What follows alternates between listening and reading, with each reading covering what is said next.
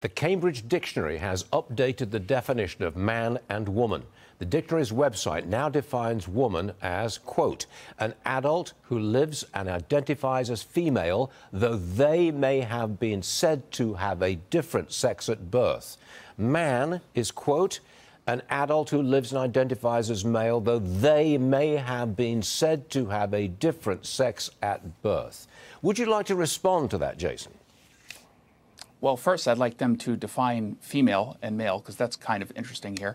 But here's what this is about, and I think it's actually a really smart strategy.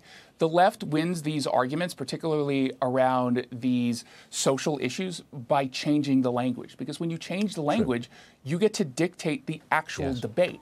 And it's very easy to win a debate if you can change the language. But they clearly don't want this to go too far, because what's to stop us, based on this argument, a 16-year-old identifying as a 21-year-old?